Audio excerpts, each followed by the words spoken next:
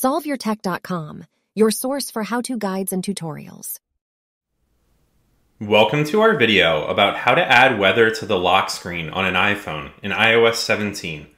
If this guide helps you out, then please consider subscribing and liking this video. If you would like to be able to see weather information on the lock screen on your iPhone, then you can do so by adding Widget. You can do this by opening the Settings app. You can then scroll down and choose the Wallpaper option. And then you can tap on the lock screen under your current wallpaper view. That's going to bring up this screen where you should see an Add Widgets field. You can tap on that, and then you can choose from a weather option that's shown here, or you can scroll down and find the weather option and select that. Now if you swipe left and right, you can see a bunch of different weather options.